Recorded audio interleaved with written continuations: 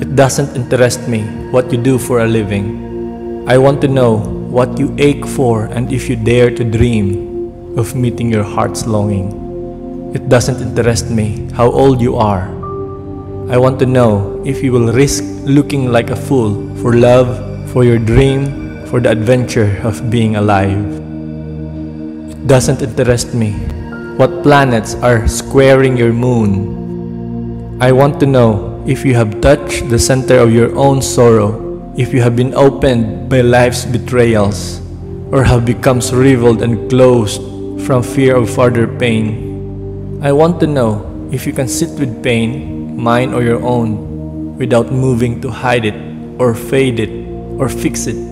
I want to know if you can be with joy, mine or your own, if you can dance with wildness and let the ecstasy fill you to the tips of your fingers and toes, without cautioning us to be careful, to be realistic, to remember the limitations of being human. It doesn't interest me if the story you are telling me is true. I want to know if you can disappoint another, to be true to yourself, if you can bear the accusation of betrayal and not betray your own soul, if you can be faithless and therefore trustworthy.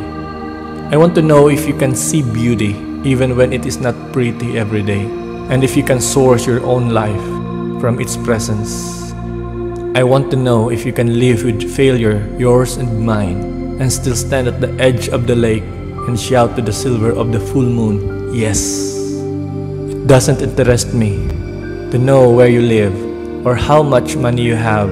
I want to know if you can get up after the night of grief and despair, weary and bruised to the bone, and do what needs to be done to feed the children. It doesn't interest me who you know or how you came to be here.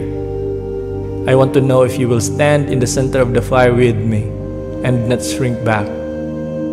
It doesn't interest me where or what or with whom you have studied. I want to know what sustains you from the inside when all else falls away. I want to know if you can be alone with yourself and if you truly like the company you keep in the empty moments.